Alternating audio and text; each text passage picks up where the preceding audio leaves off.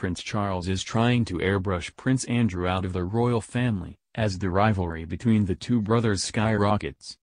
A shocking TV documentary has claimed Prince Charles is trying to airbrush Prince Andrew out of the royal family. The Royal Family at War, airing on Channel 5 on Saturday, looks at the complicated relationship between the Prince of Wales and Duke of York. There are claims Prince Charles is worried about ruining the Queen's legacy. Prince Charles also wants a slimmed-down monarchy when he becomes king. This would mean only immediate family would be funded by the taxpayer. The prince's plans to focus the public eye on the core royal family means there's no place for Prince Andrew and his daughters Beatrice and Eugenie, according to the Queen's biographer Ingrid Seward. But in the documentary, Prince Charles also has concerns over Prince Andrew's public image following a number of public scandals. These include his friendship with a disgraced billionaire and his Errol Zandi reputation.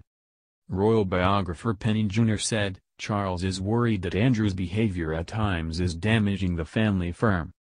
Royal commentator Victoria Arbiter said, "There probably has been occasions where Prince Charles has considered Andrew to be a bit of a liability to the royal family.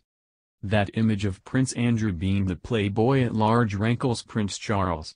He finds it embarrassing."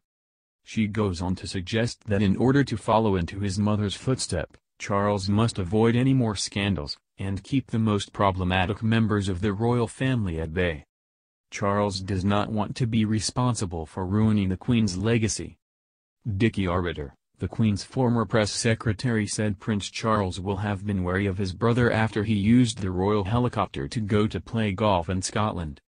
He said, "It would probably have grated on the Prince of Wales, because he is a firm believer that when you use public money you do the job and come home. There's no time for playing around. If you want to play around, you do that quite separately and you pay for it."